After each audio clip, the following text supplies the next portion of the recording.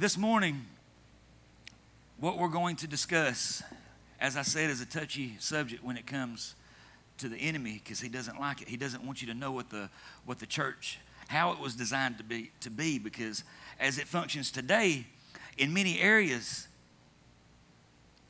it's not functioning properly because it's not going off the foundational steps that Christ laid in place that he had set up.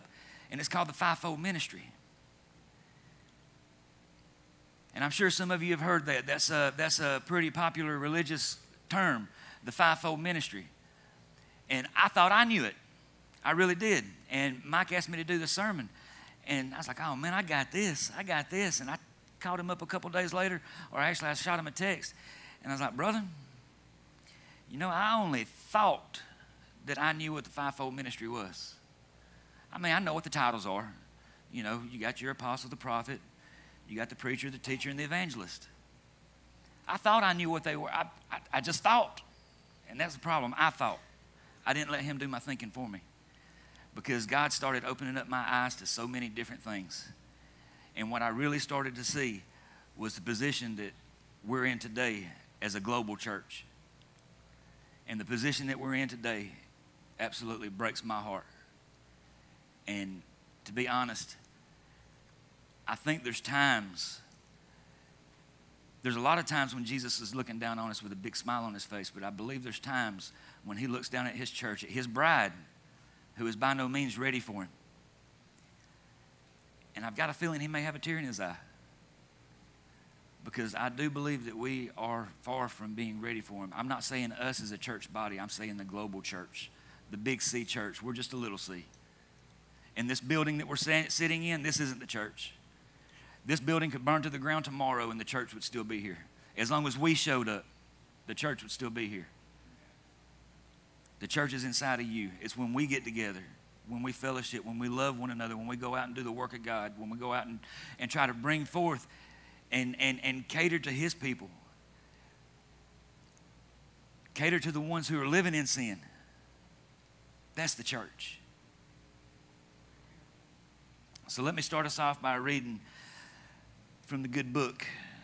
I'm going to read Ephesians 4:11 through 13.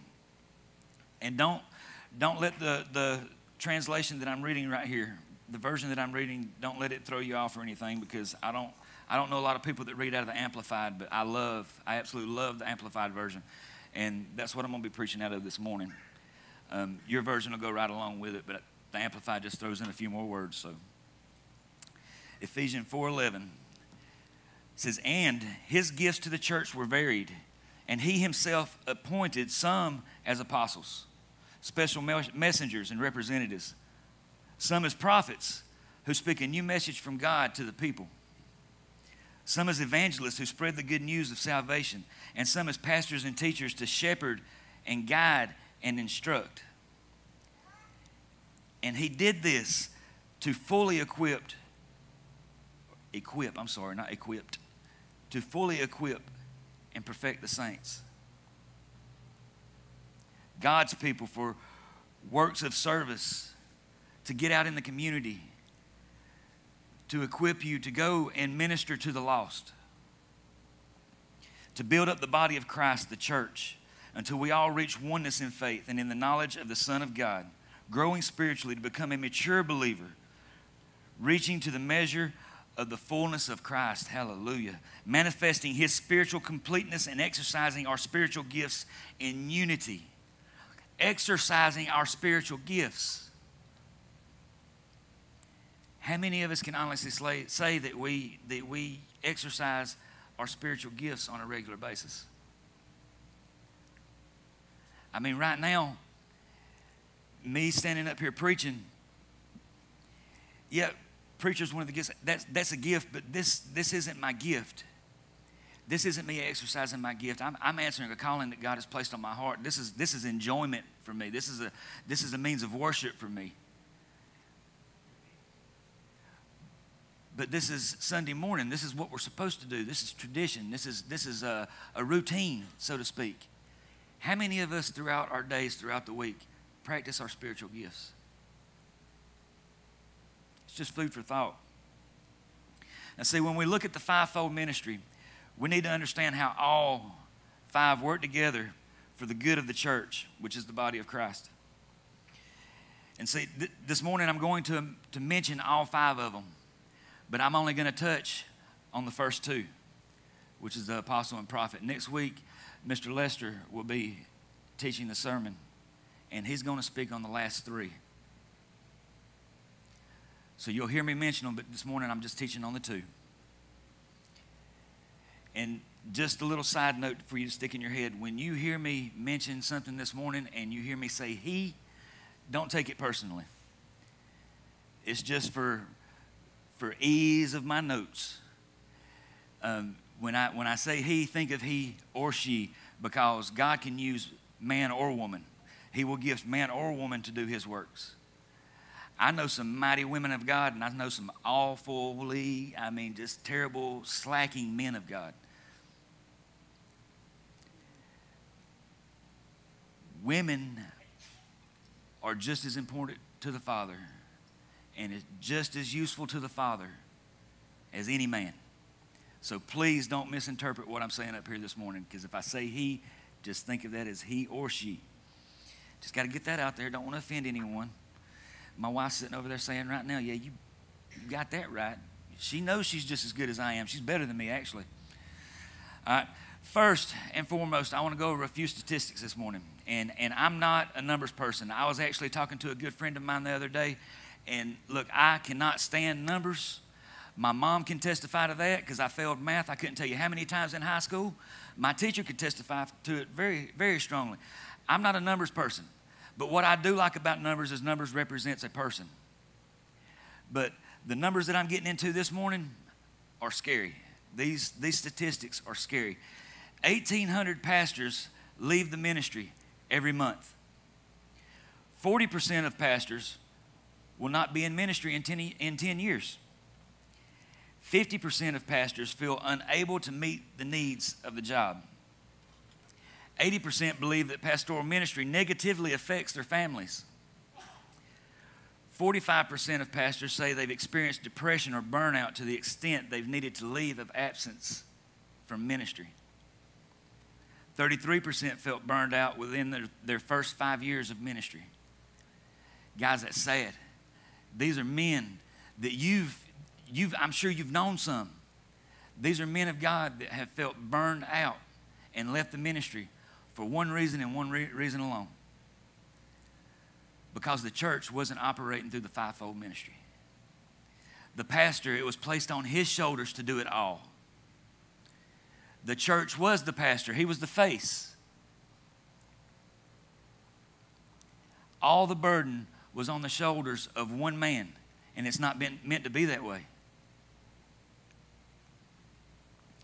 And there's no way to entirely alleviate the pressure that pastors face on a daily basis, especially our pastor, because I can testify to the fact that this man is reaching out to anyone and everyone he can that needs him, and I'm speaking of Pastor Mike.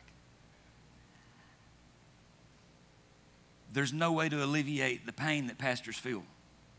There's not. But if we can learn what the fivefold ministry is all about, what these giftings are, and we can recognize those giftings inside us, because make no mistake, people, I'm telling you right now, I can see it in many of you. I can see it in all of you, but there's so much potential in some of you to operate in these gifts that you wouldn't believe it. Right now, I'm looking at preachers and teachers, pastors, evangelists, prophets, and apostles. Many of you that I've spoke to, a good friend of mine I was just talking to on Friday, and he has lived a life that is so far from Jesus that you wouldn't believe it. And I told him, we were talking about how we both like to talk so much. Because my wife will tell you, I can have a conversation with that brick wall, and it'd be a really good conversation. I know you've all heard me say that before. I like to talk. I'm sorry. But I was telling him, I was like, see, I've been telling you that deep inside of you is a powerful man of God. And somewhere in there, I'm telling you, there's a preacher, there's a teacher that's wanting to come out. These gifts are inside all of us. He equips us as those gifts are needed. He doesn't just equip one to do this job and one to do that job. Granted, there are people that operate in that singular gift, but they also expand out to the others. Just because someone is gifted as a prophet doesn't mean they can't walk the task of an apostle. Just because someone's a preacher doesn't mean he can't teach or evangelize. And a lot of us get that confused and we think that, well, that's pretty much the same title. It's really not. I've got an illustration that's going to be shown here in just a second that will give us a better view of what these things are. See, fivefold ministers are meant to work in their particular calling to help each other out. For the ministry, for the church to work together so that it doesn't fall apart. And right now, that's what we're seeing. That's what we're seeing. The church is falling apart. We shouldn't have government organizations that take care of the homeless or the needy. That's not the job of our government. That is the job of the church. That is our position. Why are they stepping up and doing it? Because the church is slacking. We're slacking. And again, I'm not talking about this church body. I'm talking about globally. We're slacking because we don't know how exactly the church is supposed to operate. We've got one man, and forgive me, Lord, I keep wanting to throw a man's name out there, and it's nobody in town. It's a big TV evangelist. But we throw one man out in the limelight, and that man is the church. And that isn't right. It's not. That burden can't be placed on one person's shoulders. And if that person wishes it to all be him, then that's a red flag. That's a red flag because you can automatically tell that it's all about him and it's not about God. It's not about God's design because it's all about him. The five are supposed to work together to carry out the Great Commission for the equipping of the saints, to go out and do the work of ministry, to go out and help people, to go out and spread the gospel. It's not the job of one man. And what's going to happen to that one man is he's going to fall terribly. And more than likely with the stress that it's going to be causing, because stress has huge health factors, he's probably going to die at an early age. It's not about one person. It's not about one person. It's about God's hand of ministry. 1 Peter 5:6. Excuse me. 1 Peter 5:6. I'm going to take me a drink of water if you have your Bibles, turn to it. And while you're doing that, I'm going to take a sip.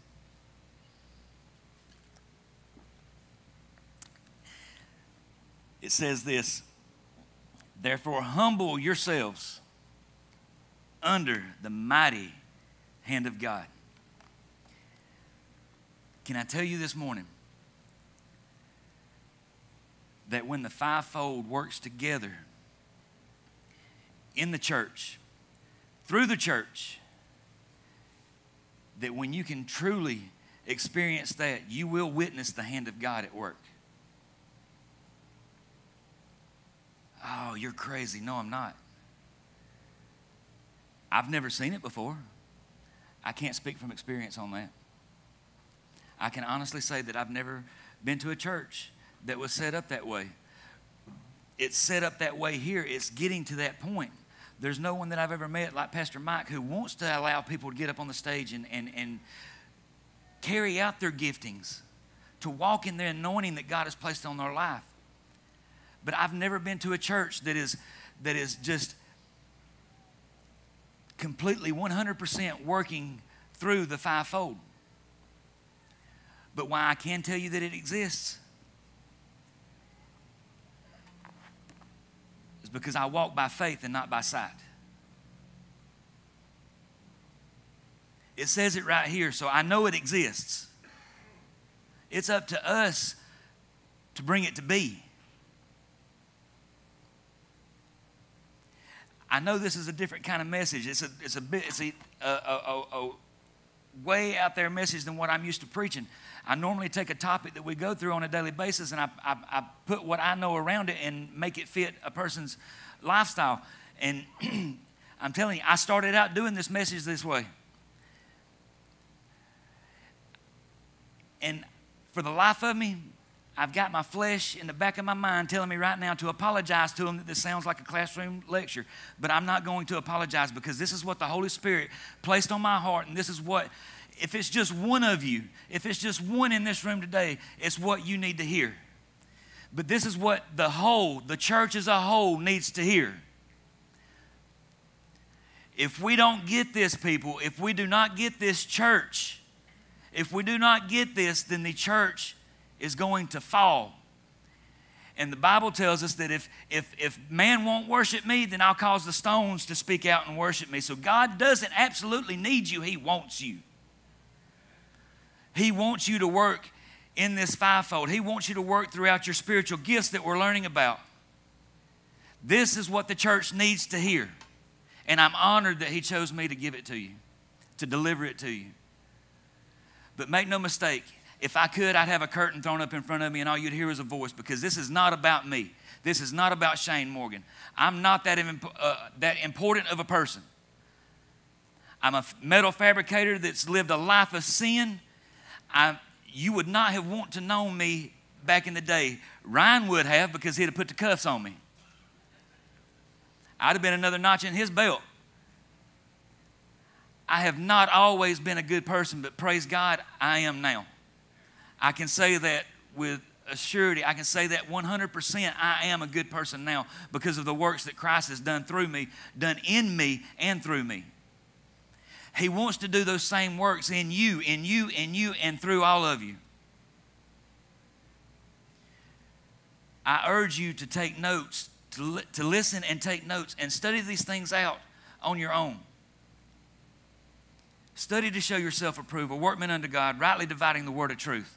Study these things out, because any preacher can stand up here on this platform and we can preach to you till we're blue in the face, and we can have a 3-hour-long sermon, and it is never going to dig in deep into your heart and into your mind until you get into the Word yourself. We're here to guide you in the right direction.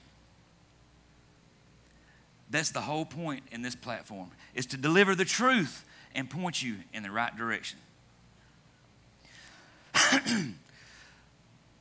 When Christ ascended, He took the whole ministry mantle and He divided it and gave it in 5 parts to men and women. And all 5 are needed to perfect, to mature, and equip the saints. All 5. Ephesians 4:13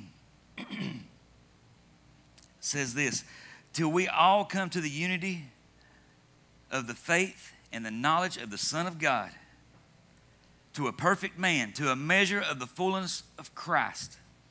See, the function of these gifts also is called the ascension of the gifts. And how they fit together, if we learn that, we can better understand this analogy of how the physical, or we can put a physical picture, a mental picture, and we can better understand how these gifts work.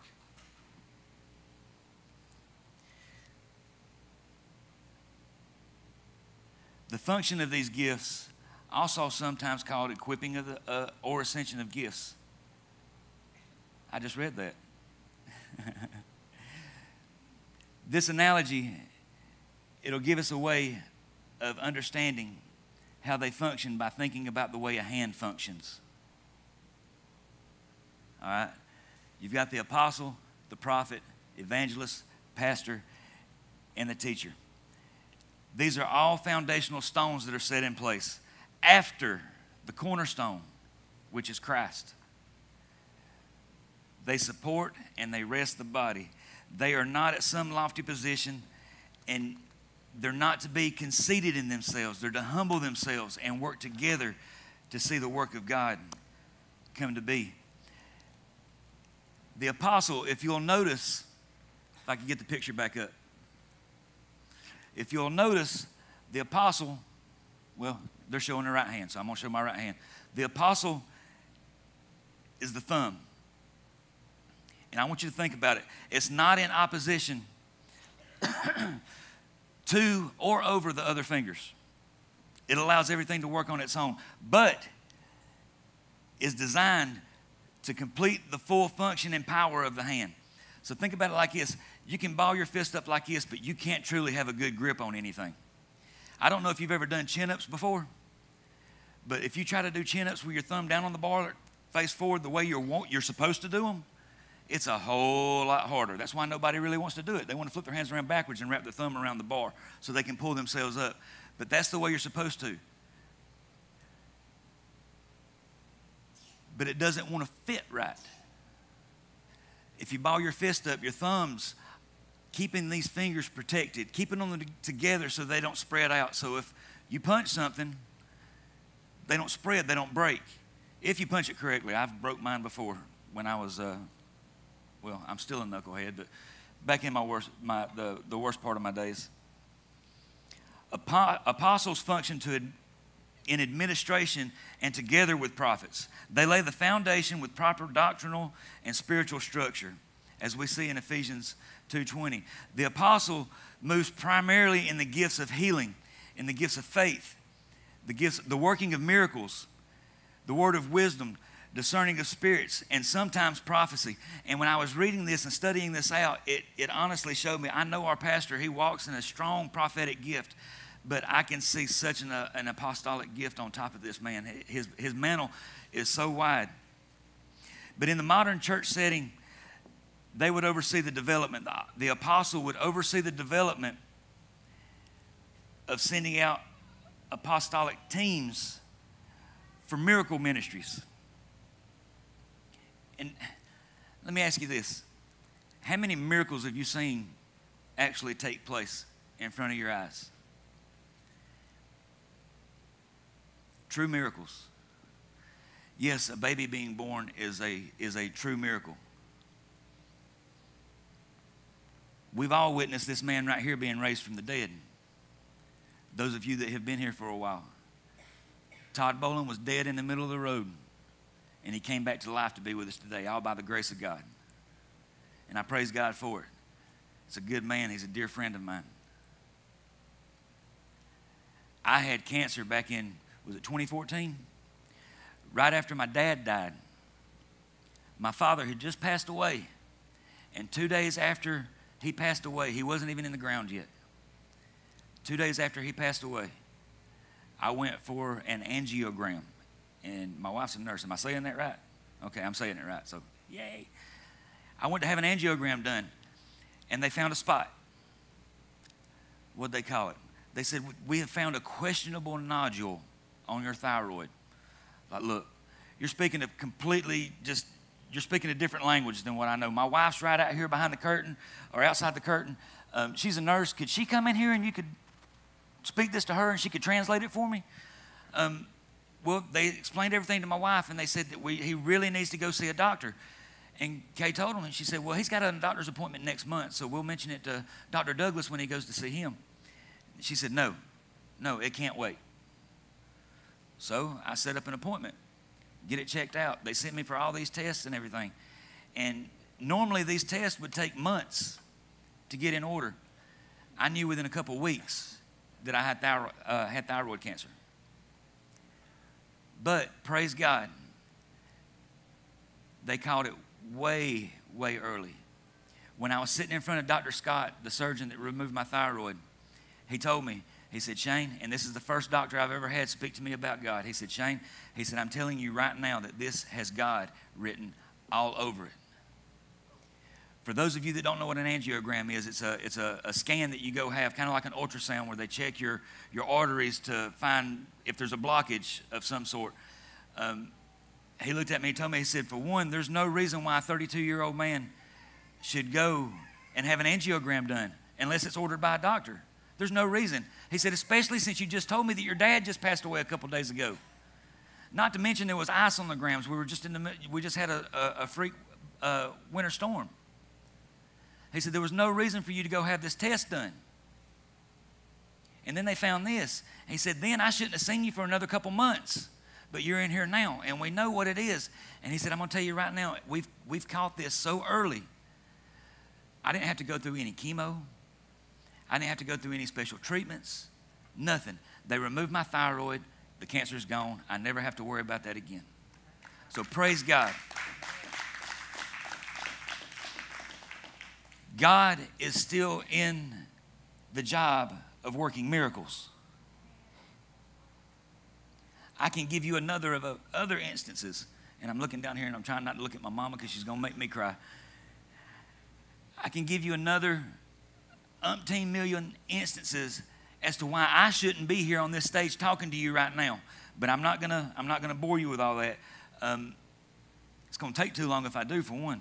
And I can hear it in your voices in the back of your head. I can hear your minds talking to you, saying, I wish he would hurry up. I wish. The word apostle, let me get back to this. The word apostle means one sent forth. You can kind of think of an apostle as a missionary that are sent. They go out to foreign lands. They go out to there's a lot of missionaries that just leave Georgia and go to New York, but it's still a foreign land to them. They go out to all over to carry out the Great Commission. So you can think of an apostle sort of like a missionary. And if you kind of think about it, didn't our pastor come from Pennsylvania all the way to Georgia and started up a church, yada, yada, yada. Just throwing that out there. Apostles function in administration, and together with the prophets lay the foundation of the church. They lay the foundation of the church. Think about it like this. All right, you've got Jesus Christ.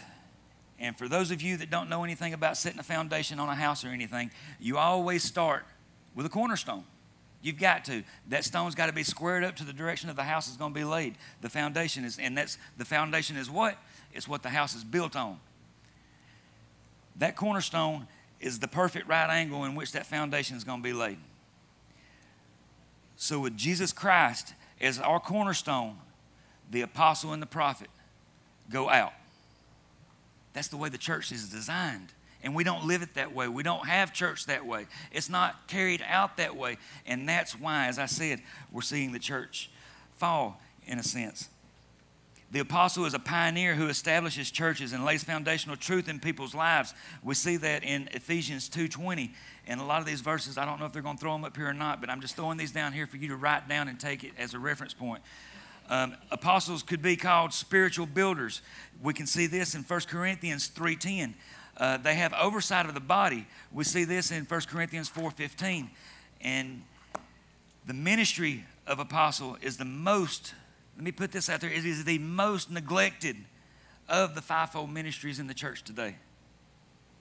We have many pastors, we have many preachers, we have many teachers, and we have a few prophets, but very few apostles. And one reason behind that is because the traditional, I don't know if it's really a word, but the traditionalism that we live in with the church today, that old school traditional foundation that has been set in our bones since we were born is at work today. And that's the reason why we don't see the apostle. Why? Because it's taking the glory from the preacher.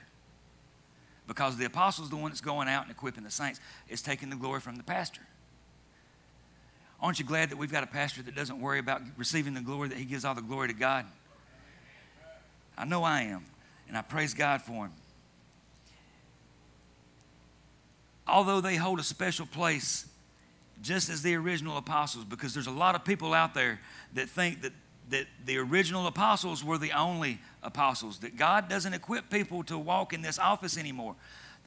I've read a lot where people just believe that this office died when the original 12 passed away. That's not true. It's not true. We can see this all throughout the Bible. In Acts 1:26, there's Matthias. Acts 14:1, 4:14, and all over the Bible you see Paul, all over the New Testament that is. Titus in 2 Corinthians. I hope I'm pronouncing this right. Epaphroditus in Philippians. Silas and Timothy in 1 Thessalonians. I'm getting tongue twisted because I'm trying to hurry up for you guys. Also, Andronicus and Junia, listed in Romans 16:7, were possibly apostles. They were never listed as apostles. Paul wasn't one of the original 12. Pastors today lean on the word, and please forgive me, Father, if I get this wrong, but I think I'm right. In Ephesians, where it's spoken that when Judas died, when Judas hung himself for betraying Christ, they had to fill that 12th position. And this is what pastors hang their hat on. So many of them, not all, because our pastor is not one of them. I'm not one of them. Ryan's not one of them. Any pastor that you have here, and there's a number of other pastors are the same. We don't hang our hat on this, but many do.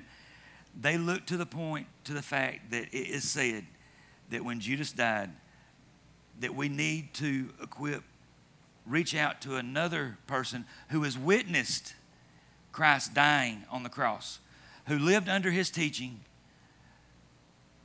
and witnessed him raising again. So they hang their hat on the fact that you have to be a witness of those three things before you can be an apostle. But that office still stands true today, just as the many passages I've read to you state. That office still stands true. The fivefold ministry will not be done away with until the day that our Lord and Savior returns to take us home to paradise. So make no mistake that these offices are still working today. These officers that stand in this place are still alive and gifted today. I'm not even going to mention what my gifts are, because I'm not going to stand up here and try to make it say, well, look at me. I'm not going to do that, because it's not about me. It's not about you when you're witnessing to someone. It's all about him. It's all about him. The book of Acts reveals how the apostolic ministry functioned in the early church. As the apostles traveled and evangelized, they saw a need for permanent leadership in the churches. So they appointed men to be pastors over these churches, to be shepherds over these churches. That's what a pastor is a shepherd. The Bible does not teach, as I said, that the apostle inside the fivefold ministry was to cease. Quite the contrary. Quite the contrary. So we're going to move on to the second finger on the hand. And that would be the fivefold prophet. When I was looking at this picture, thought ran through my mind, and I was like, man, I don't know if I am or not. I know I've walked in that calling before, but I really don't want to be known as the evangelist. But just a little side note on the evangelist, he goes out further than the rest. It's just a little bit further, because your middle finger is longer than the rest. So unless you're like Pastor Mike and one of your fingers has been chopped off at the nub. But the evangelist goes out further than the rest. The fivefold prophet, though, the forefinger, is often called the pointer finger. The prophet functions in revelation and points the way for new believers. When we think of prophets, a lot of times we think of people that can see the future. Like if you've ever heard of that guy that they all claim is a prophet, but I'm not 100% sold on that. Nostradamus, I mean, he's well known throughout history of predicting the future, but I've got a just strong feeling that if it was of God, that he wouldn't have pronounced Hitler as history or any of that. But anyway, if it's of God, it's going to be detailed. It's going to be perfect, because it's of the perfect one. The prophet, granted, they can be giving sight and vision to see the future, but that's not all that they're here to do. They're here to receive a word of God and bring it to the church. Individually, I'm sure there's many of you that have sat down and spoke with someone who walks in this gift, whether you knew they walked in this gift or not, and they told you something about yourself that just rung a bell. They told you something that's going on in your life that they shouldn't have a clue about, and it rings a bell. When that bell rings, it's kind of like the Holy Spirit's ringing that bell at the end of the fight, because that opens up your heart to be able to receive what he has for you. that person that rung that bell, granted, like I said, it was the Holy Spirit ringing the bell, but that person that was speaking to you was a prophet speaking a word of truth into your life. But there's very few here in the churches today. And guys, it saddens my heart. The prophet is one who speaks for God to man. Now, don't take me wrong here. I'm not saying that you have to go to man to receive a word from God. That's not what I'm saying. When Christ died on that cross 2,000 years ago, when he said it is finished and he died on that cross, the veil was torn, not from the bottom up as it would be if man did it. No, if you picture a veil that's higher than this building and thicker than these walls, that veil was torn from the top to the bottom. When that veil was torn, it opened up the place that was known as the Holy of Holies, where the presence of God, the Ark of the Covenant, was held. Normal man, before Christ died, wasn't able to go back into the Holy of Holies. It had to be a sanctified priest. And even then, they tied a rope around his waist just in case he didn't make it, so they could drag him back out. Because if you walk in the presence of God and you're not cleansed properly, they would fall to the ground. Because of the blood of Christ and that veil being torn, we can now communicate to the Father, praise God, one-on-one. We don't have to go to a confessional and speak to a priest. We can speak to the Father all on our own. We don't have to go to our pastor and say, and it's good that you do because you trust your pastor. You don't have to go to another man and say, will you pray for me? I need a word from God. No, you don't rely on that other man to get you a word from God. You rely on you. You rely on this man or this woman to get a word from God. God wants you to work in these gifts, but God wants you to know that he can speak to you and you and you and you individually. You don't have to rely on man. You have to rely on the Father. Him and him alone. Or should I say the Trinity? And I'm almost finished. My son's sitting here saying, thank God. That is proof that there is a God. I'm talking about you, Kyler. I'm not looking at Nathan. Had to throw him out there, just kind of like a hot poker. The office of a prophet is different than the gifts of prophecy it carries. It carries such a governmental authority and role with higher responsibilities. The gift of prophecy is for the edification and exhortation. Did I say that right? Yes, exhortation. Exhortation. And comfort, whereas the prophet flows in areas of guidance, instruction, rebuke, judgment, and revelation, whatever Christ chooses to speak for the purification and sanctification of his bride, which is what? The church. Prophets are also given the special ability to recognize God's gifts and callings. Kind of like, I was just telling you that I've spoke to many of you and I see those gifts operating inside of you. You're just not allowing them to flow.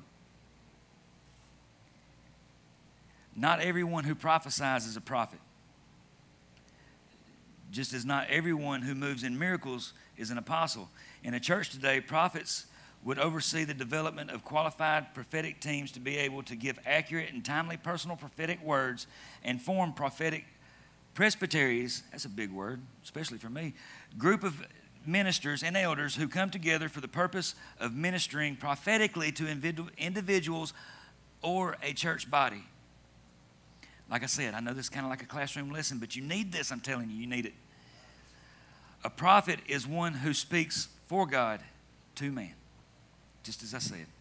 According to 1 Corinthians 14:3, it says this, but on the other hand, the one who prophesies speaks to people for edification, to promote their spiritual growth, and speaks words of encouragement to uphold and advise them concerning the matters of God, and speaks words of consolation to compassionately comfort them. That's the ticket right there, to compassionately comfort them.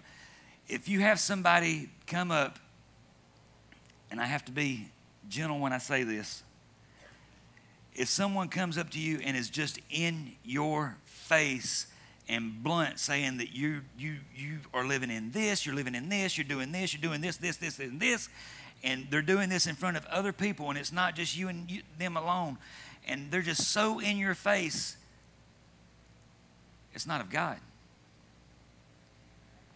It's not of God. So you can take everything that you're telling you and just not necessarily toss it out the door, because they may just not understand what they're walking in, but you can pretty much just brush that to the side, because if it's of God, it is done compassionately, it's done lovingly, it's done to raise up and build up the church, not tear it down. And I'm here to tell you that words have a way of tearing you down. The example that I've always liked to use is your words are like a hammer. Many of you have used a hammer before in your life. You've used it either to build something or you've used it to demolish something. Your words are the same way. You can use those words to build a person up, or you can use those same words to tear a person down. If someone comes to you and they're not working in love when they speak to you about these things, then I'm telling you right now that it's not of God. And not that you have to just turn tail and run away, but that's really what you need to do. Not because you're scared of them, just because you don't want to hear what they have to say. They're not speaking truth into your heart. They're tearing you down. All they're doing is pointing out all the faults that you have and telling you what they think you can do to fix it, not what the Father wants you to do. Prophecy is giving to edify and comfort. Prophecy always, did I mention it should always serve to comfort? Sometimes a hard message comes. Don't get me wrong. Sometimes we may be offended by a hard message. And we may feel hurt. But that's a different kind of hurt. That right there is conviction of the Holy Spirit. If that hard word comes, what I mean by that hard word is when a pastor brings a message or a prophet brings a message, and it's something that speaks so strongly to your heart that you know that that's something that you've been walking in, and it just stepped on your toes is what it is. Well, if you're just going to throw this out there, if your toes are getting stepped on, maybe you need to move your feet back and try to think better about where you're putting them. Maybe you shouldn't be putting your toes in whatever's causing them to get stepped on. That's why that encouraging word, that encouraging hard word hurts, because it's hitting us at home. The sin, the issue that we're walking in, that we're living in, is being talked about. It's conviction. It's you being ashamed of what you're living in. And make no mistake, there is not one single solitary perfect person in this room right now. Not even me or the pastor that you hear being talked about so highly. There's not one single solitary perfect person in this house or in this world. The only perfect person died on that cross 2,000 years ago, and 3 days later he jumped up and said, "Hallelujah." Praise God. How many of you this morning are thankful that happened for you? Because I'm here to tell you that it happened to you. And just to throw out a few other New Testament prophets, so you can just have them for a little food for thought. John the Baptist, he spoke many prophecies. You can reference that to Luke 1:76. Agabus in Acts 11:27 and in chapter 21. John was sent forth as a prophet through the tender mercy of God. Just imagine, this man baptized Jesus Christ himself. How awesome is that? But make no mistake, guys, I'm going to repeat this because it's important, that true prophecy will always be tempered with grace.